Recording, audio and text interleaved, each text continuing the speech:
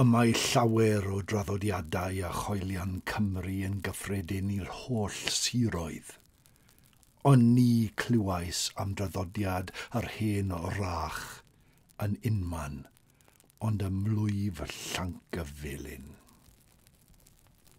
Hello, my very good friends, and welcome to another episode of Time Between Times Storytelling with me, Owen Staton. I have been unwell for a little while, my voice broken and my throat sore. Although uncomfortable for a day or two, it was nothing compared to what we are going to talk about in today's tale. The quote at the start of the episode comes directly from the source which first described this phenomena.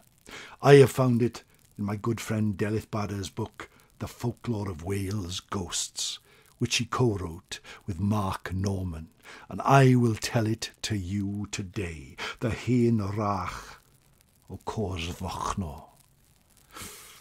It's a scary one, my friends, so you want to prepare yourself for that. But of course, being scared as part of a tale is something that makes us feel alive, and that is why we gather at the fire pit at the heart of the forest, at the time between times, to feel that very way. Easter is coming. The sun is riding high in the sky. I can feel the warmth start to seep from the earth. It's a joyous time, a time of plenty, a time where children run in the gardens and the parents are thankful the winter has been left behind. But for us, we do not stop gathering for tales traditionally told. Though we are in the bright light, we think of the dark, and we can return there whenever we wish. So, my friends, sit back, relax, close your eyes if it's safe to do so, and come with me to that place you want to be. You get up, you walk into the corridor, placing on your jacket. You take a deep breath and step outside the house. The fresh spring air greets you. It fills your lungs, makes you feel happy, joyous, alive. You close your door behind you, walk to the road, take that right turn at the bottom, watching the cars go by. The lights are just starting to come on in the houses around you. The hustle and bustle of normal life surrounds you. But you want nothing more than go to the forest, and you take that path.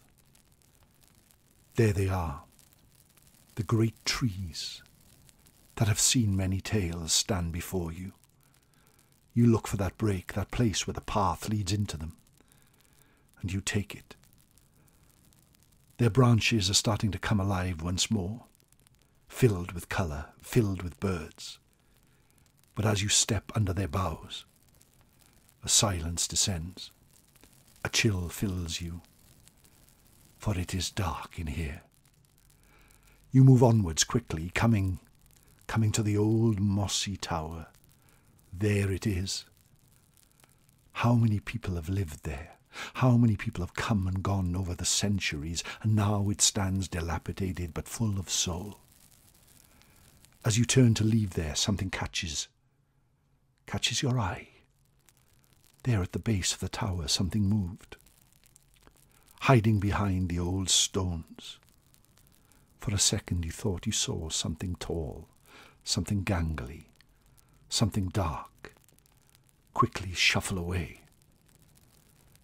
A chill goes down your spine, but you move on, crossing the babbling brook until you see it in front of you, the fire pit at the heart of the forest. You step in there and the fire is burning bright this night. You look up and see that the sun and the moon share the same sky, for now is the time between times, the time when it's neither night nor day, but the sun has gone and the sky is grey, the time when the veil between our world and the fairy world grows wafer thin, so thin that for a moment, just a few moments, you can reach into that realm, and for a few moments it can reach back. Now is the time. Now is the time that people see lights in the sky. Now is the time that people see ghosts. Now is the time that people see fairies. Now is the time between times. You sit on that log, feeling the warmth from the fire pit, the warmth from those who have gathered here, friends and family of now and of the past. Everyone you want to be here is here, gathered for the same reason, to enjoy a tale traditionally told by a storyteller. Today's storyteller stands up. He takes a breath, he clears his throat, and begins the tale he will tell today. The tale of the Hen Rach of Cors Vochno. Cors Vochno lies in the heart of Wales. There it is, near the Dyfi estuary, one of the greatest peat bogs in all of the country. For years many people eked out a living on the borders of these bogs, burning them to keep warm, burning them for light, burning them to keep their little lives going.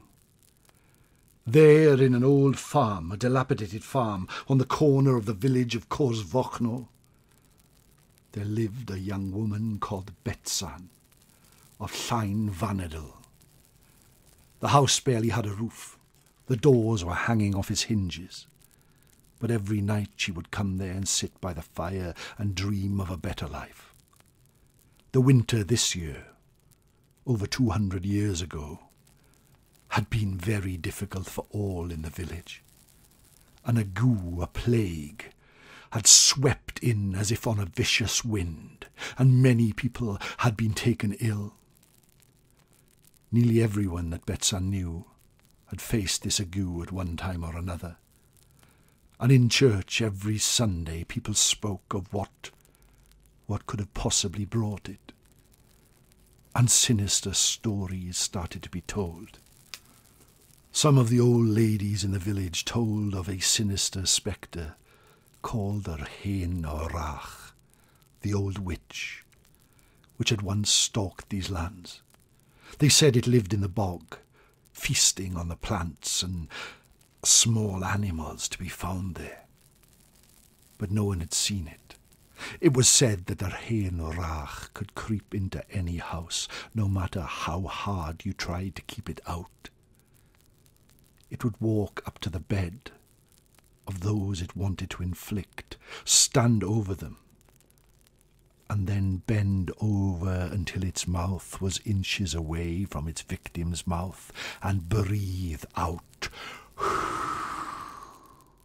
causing this plague to enter the person who would then fall deathly ill.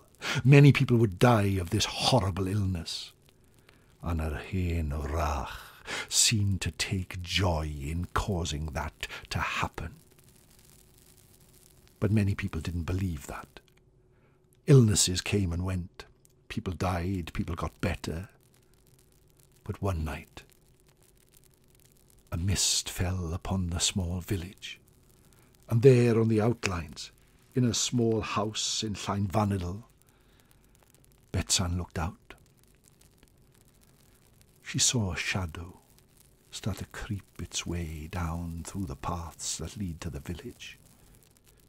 It was over 7 foot tall, so thin and gangly that it seemed to stalk rather than walk, making its slow tip-tapping way through the houses.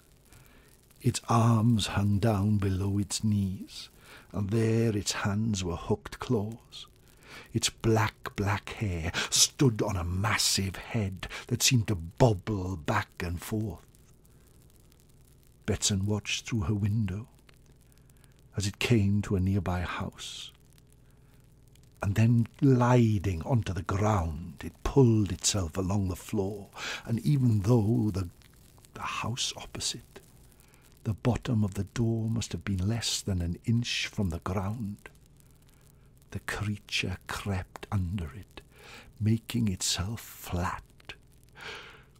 Betsan's heart almost stopped as it disappeared, pulling its legs last of all underneath, and vanished inside. Moments later, it appeared once more, pulling itself out from under the door, before disappearing into the fog. A fog it seemed to cause with its own breath. That morning, as the sun broke, Betsan burst out of her house. She dared not go out before that, and called to all her neighbours. But to her horror, she found that those of her friends that lived in the house that she saw the creature enter were so ill they could not come from their beds. She did not know what to say, but thought she should speak to the minister. His name was Reverend Isaac, but he would not be at the church until later on that day. She waited until she knew he would be there ready for the evening service.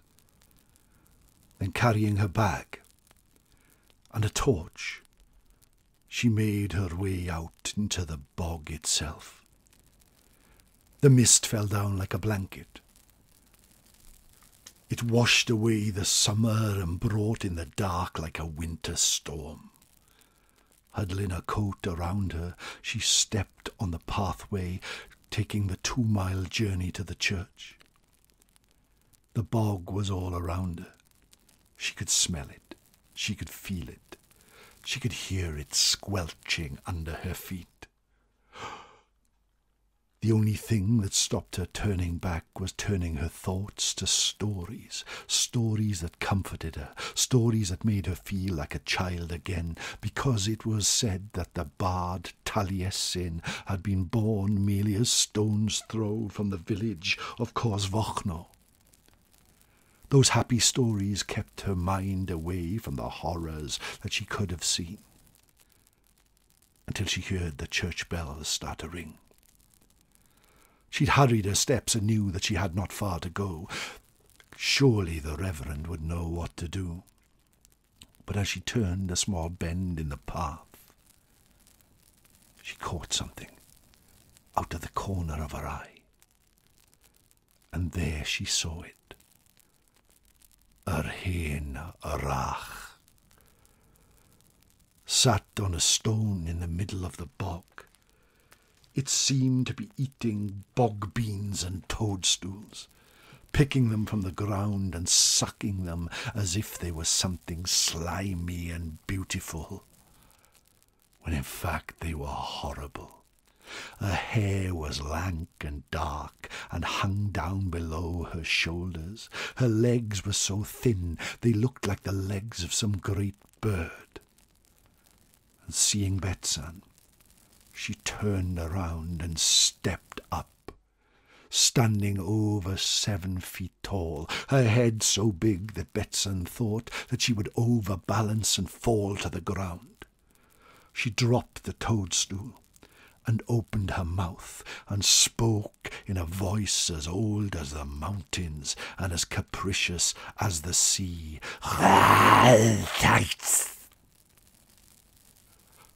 "Good evening. No star, said Betsan. But the creature just stared at her, turned around, and hopped into the bog with a splash before it could be heard washing and wishing its way away. Betsan screamed and fell to the ground, her whole blood ran cold. And then out of the mist came the Reverend Isaac, running and calling towards Betsan, who just lay there on the ground, panting and shivering. He picked her up and took her to the church, and only when they sat there with the fire warm could she bring herself to tell of what she had seen. Yr hen wrach. There it was. Reverend Isaac seemed to know what she was talking about. It's almost like he had heard something like it before. And the next day he gathered all the villagers together, those, of course, who were well enough to get out of their beds. And they burned the peat bog all around the village in one great fire. It was only that could drive away her hen wrach, or so he said. And to those who witnessed it, it said that the flames rose as high as the mountains, as the whole village watched the bog burn. Betsan was never the same again. The confident, kind, courageous girl became someone terrified who would only leave the house in cases of dire need. As the years went by, the people stopped using the peat to burn and changed more to coal. And it was said that their hen wrach was not seen again since then. The piece I read at the start describing her hen wrach, it translates as, there are many traditions and beliefs in Wales that are common in all counties, but I never heard of the tradition of the hen wrach anywhere but in Llangafelin parish and the village of Corsfochno in particular. And that, my friends, is the dark, scary, sinister story of our hen wrach, told by me, Owen Staton. Details of this story are found in the book The Folklore of Wales, Ghosts by Delyth and Mark Norman. I will put a link to where you can get that book in the show notes. Of course, any mistakes or differences are mine, and mine alone. I am the storyteller, and sometimes the storyteller loses themselves in the tale. And as they say, when legend becomes fact, print the legend. I thank you very much, my friends, for joining me here at the fire pit at the heart of the forest at the time between times for another tale traditionally told. I thank you so much for listening in every week, and I hope that you are enjoying the tales. Please leave a review if you wish to do so. It helps me a great deal and helps other people find us at the fire pit at the heart of the forest. If you're feeling really generous, and Easter is here, why not buy me a coffee at ko-fi.com/Owen Staton, or join my growing band of Patreons at owenstaton.com. Sorry, I'll do that again. Join my growing band of Patreon followers at patreon.com/Owen Staton7. I appreciate every single one of you. I am a Port Talbot boy in the south of Wales telling tales of his homeland, and nothing pleases me more that people all around the world are listening to these stories of Wales. Thank you so much for being here with me. Your company is greatly appreciated. Until next time, Nosta.